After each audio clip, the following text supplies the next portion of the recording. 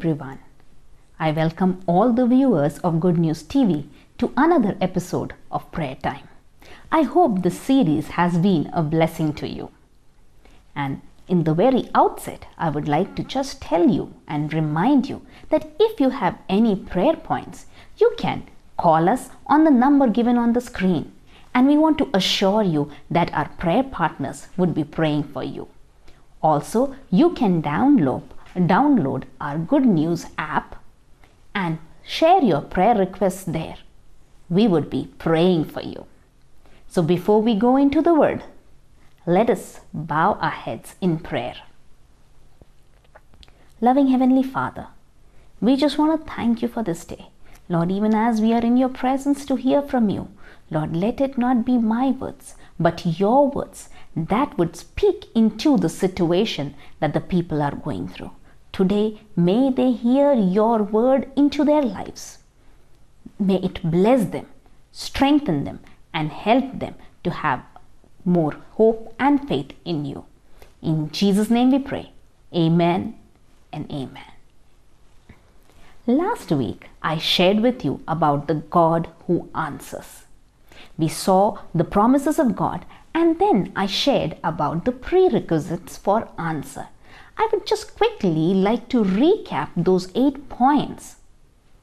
We shared that for our prayers to be answered, we need to first ask. Secondly, we need to ask in the name of Jesus. Third, we said that we need to not only ask in the name of Jesus, but we need to ask in faith.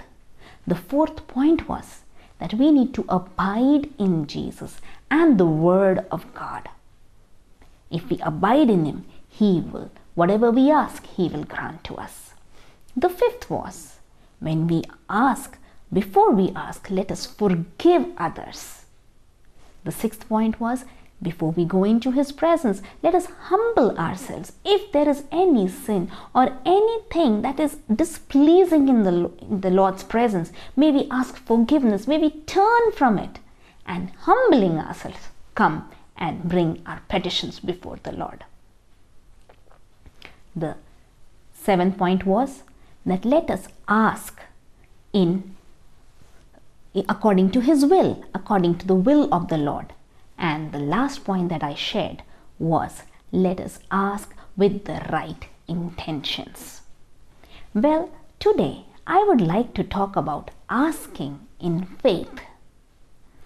When we say the word faith, it has deep meaning, whether it is in the spiritual sense or as we talk with people around. When you say, I have faith in one friend, it really means more than just believing in him. It is much deeper. Well, when I say the word faith, which is the verse or the chapter that comes into your mind from the Bible? I'm sure many of you have said Hebrews chapter 11. Of course, yes, because that is the chapter on faith. And here, the author of Hebrews starts with a small definition about faith. He goes on to say, now, faith is confidence in what we hope for and assurance about what we do not see. Well, in simple words, suppose I have a need and I pray and I say, I have faith in God that He will provide my need. What does that mean? It just means that I am hoping that my need will be met, and I am confident that my God will meet my need. The second part, which says that it is the assurance of what we do not see. Well, I don't see my need being met yet. I don't see the result. I don't see that what I have been praying for has been granted. It's not in the physical sense in front of me, but my faith gives me that assurance. It is just helping me to understand, yes, I will have it. I don't see it now, but my God will provide it.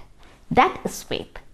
And verse 2 says, this is what the ancients were commended for. Oh, we know Abraham was commended for his faith. And if we read this chapter, we go ahead, it gives a list of people list of names who we call the heroes of faith. He starts from the very creation. He goes about Noah and Abraham and Isaac and Jacob and David and Deborah and on and on and on. And finally, if we see the verse 39, here he says, "These were all commended for their faith, yet none of them received what had been promised." Well, didn't they receive? Of course, they received many answers, but their faith was not only on what they could see, but about that eternal life that they were looking forward to.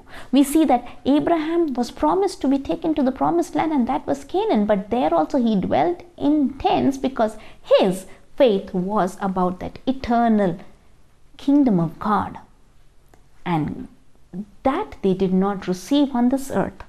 However, it goes on to say, since God had planned something better for us, so that only together with us would they be made perfect. So God had a plan for you and me. That is why they did not find, or they did not receive that promise, completion of the promise. But in Jesus, you and me together now, we have the assurance of receiving that kingdom of God. Well, as I said, faith is a big subject, but today I would like to share with you from the Gospel of Matthew 3 instances where Jesus talks about the faith of different people. Would you turn with me to Matthew chapter 8? Here I would like to first start with the verses 1 to 4. If we read Matthew chapter 8 verses 1 to 4, it talks about the healing of a man with leprosy. And my first point is the faith of the leper. If we read verse 2, it says, "A man with leprosy came and knelt before him and said, 'Lord, if you are willing, you can make me clean.'"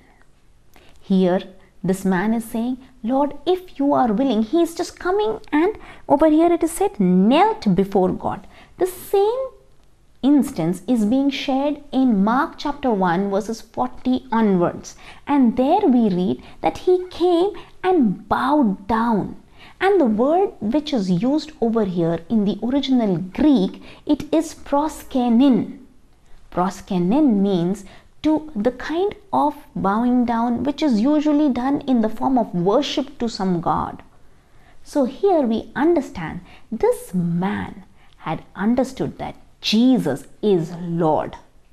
He is God, and he is coming and worshipping him, and he's saying, "Lord, if you are willing." He is asking, "If you are willing, you can make me clean." The first thing, he knew Jesus as Lord and he worshipped him. Secondly, before I go about that point, I want to tell you that in the ancient days, during this time, and especially amongst the Jews, lepers were considered unclean. Usually there was no medicine, and there was no way that they would become better. Usually they would just die of that sickness. But over here we see this leper who has no hope. Nobody would come near him. The lepers used to stay outside the camp of the Israelites. And whenever somebody approached them or they approached someone, they would cry, "Unclean, unclean," so that others would know that they are lepers. Nobody ever wanted to come near them. Nobody would ever want to touch them, because if a person touched a leper, that person would become unclean. There was no hope in this leper's life.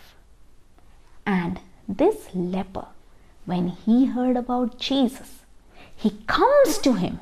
He comes in spite of all the negatives that might have been around him. He comes to Jesus. He comes and bows down and worships him. And he says, "Lord, if you are willing, you can cleanse me." What does that mean? That means he was sure that Jesus can heal. He had no doubt that Jesus can heal. Only thing, he wanted to know whether Jesus was willing.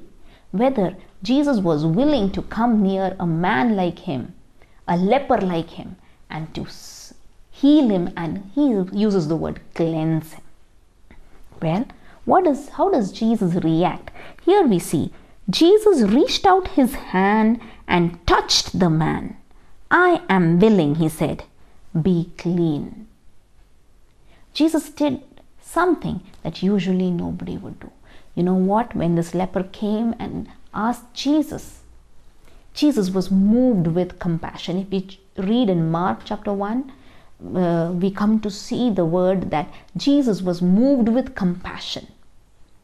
He feels compassion and pity on this man, on his condition that nobody is even wanting to associate with him. And Jesus, when he could have just spoken a word and healed him. He could have just said, be cleansed, and he would have been cleansed.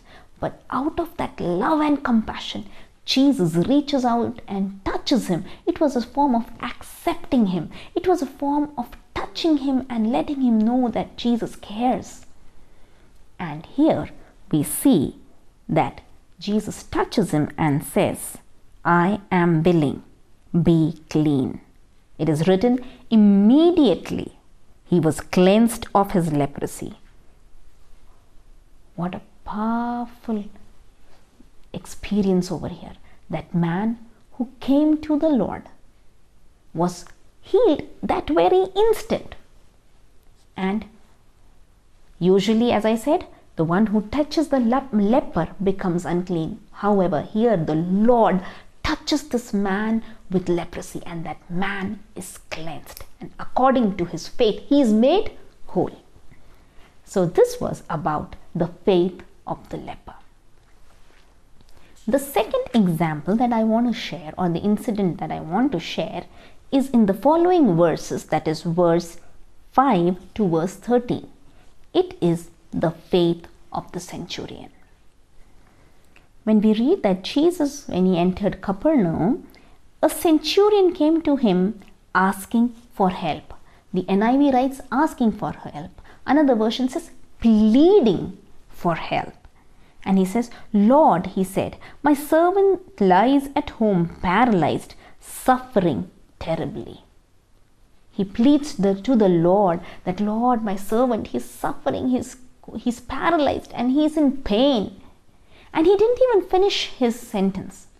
Well, before I go ahead, I want to share something about the centurion. He was a Roman person. He was not a Jew.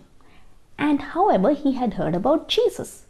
Also, we know that he was a good man, because in those days, the Romans had they were allowed that if their servant or slave would become sick to that extent that he is of no more help to his master, the master had the right to even kill him.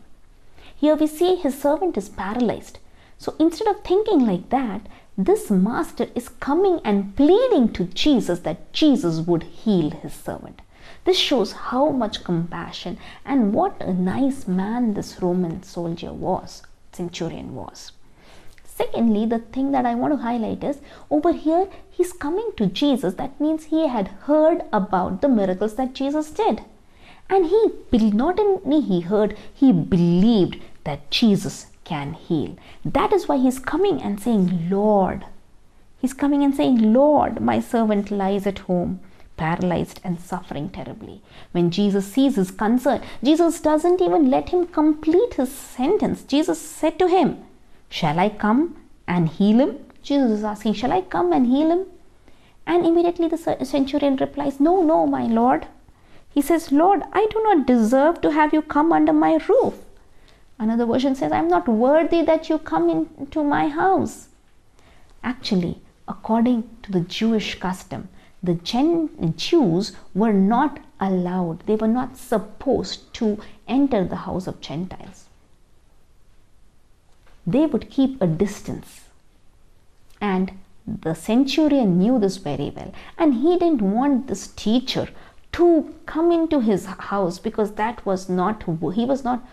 this centurion was not worthy to let the Lord come into his house.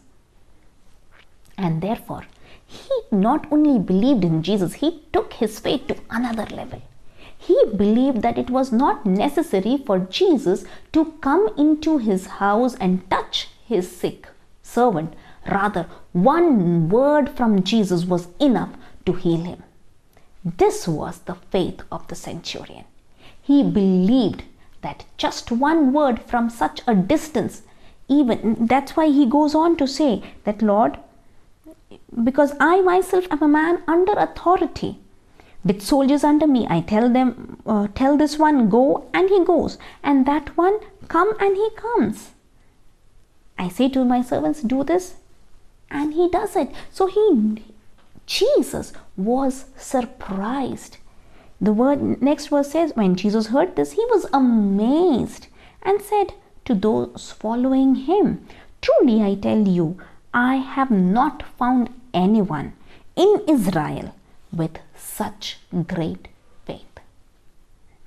Jesus was amazed at this man's understanding of Jesus' spiritual authority. He knew Jesus was Lord and he had power. And if he spoke a word, it had to come to pass. And Jesus says that I have not found anyone with such great faith, even in Israel, the chosen people of God. And he continues to say in verse 11, I say to you that many will come from the east and the west, and will take their places at the feast with Abraham, Isaac, and Jacob in the kingdom of heaven. Oh, what a wonderful word for you and me. You and me, we who were not the chosen Israelite people, we are Gentiles. But Jesus is speaking about you and me, that many will come from the east and the west, who are not of that chosen clan, but still through the blood of Jesus, when we believe that yes, Jesus was born on this earth. He walked on this earth, healed people. He did various miracles, and at the age of 33 and a half, he died on the cross of Calvary. By his stripes, he was beaten, and we are healed by his stripes. He died on the cross, he was buried, and on the third day, he rose up again. He came before his disciples, and then he ascended into heaven. And today, he is at the right hand of God Almighty. He is pleading for us. When we believe this fact, when we believe this, we become, and we ask him into our life, we accept him, we become his sons and daughters. And here Jesus is saying that we will be in the kingdom of God along with Abraham, Isaac, and Jacob. What a beautiful word this is. So my brothers and sisters, just look forward to that, entering the kingdom of God. Well, Jesus goes on to tell the centurion. If you read verse 13, it is said, then Jesus said to the centurion, go, let it be done just as you believed it would. Let it be according to your faith. And the word says, and his servant was healed at that moment. At that very hour, at that very moment, here Jesus says, let it be done according to thy faith, and at his home, the servant is healed. This was the faith of the centurion, which Jesus commended. And lastly, I would like to talk about the incident where Jesus calms the storm. And we see this in Matthew chapter 8 verses 23 to verse 27. Here we see that when Jesus got onto the boat, his disciples also followed him.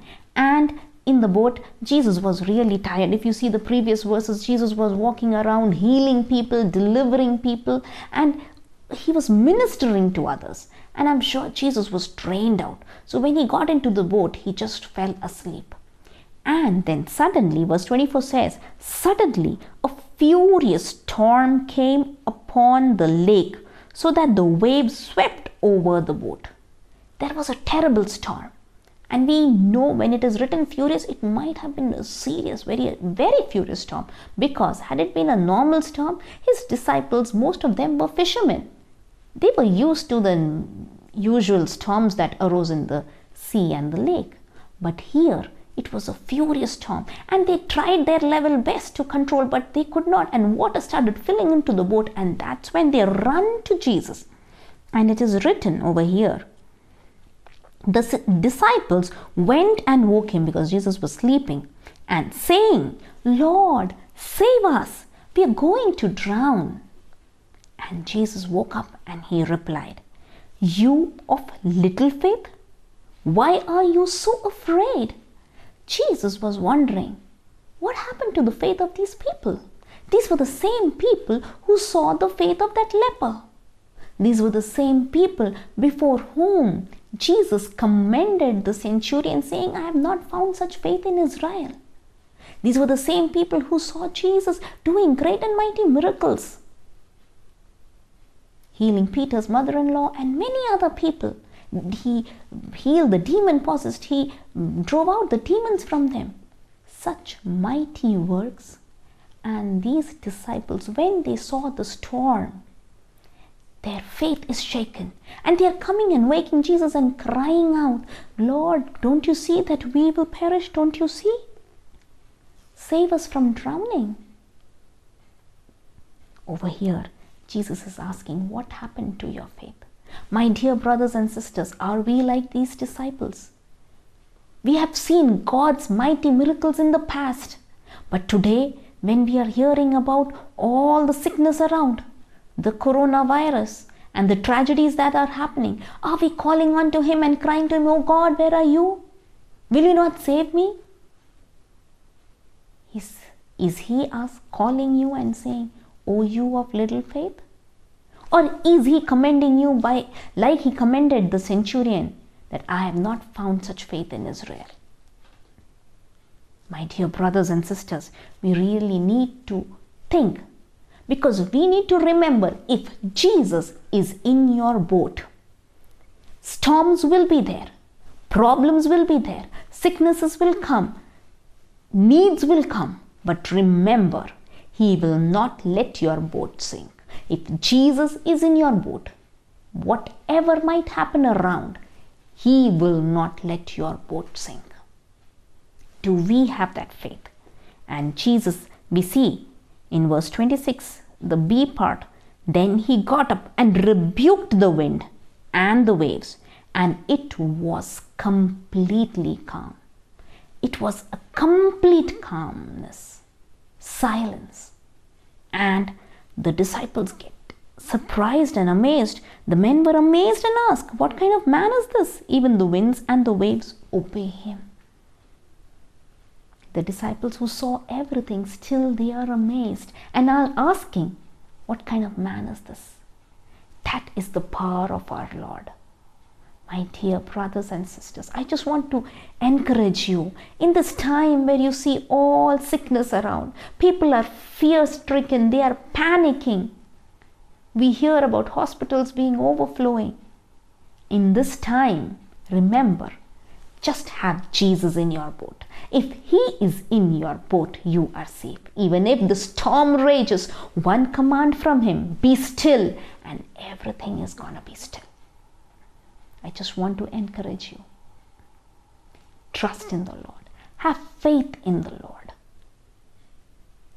Ask the Lord according to his will. When we say, Jesus, this is my need, if you will, please provide it to me. He is pleased that you are giving him that place. When you trust that in spite of all problems, he can provide my need, he is glorified. Let us bow our heads and look to the Lord in prayer. Our Heavenly Father, we just thank you, Lord, for this word that you have spoken to us. Lord, please increase our faith. May we have the faith like that centurion. May we have faith that when Jesus is in our boat, when Jesus is beside us, even though problems come in our life, they will not overpower us. Oh God, I just Pray that your blessing be poured into the lives of every person who is hearing.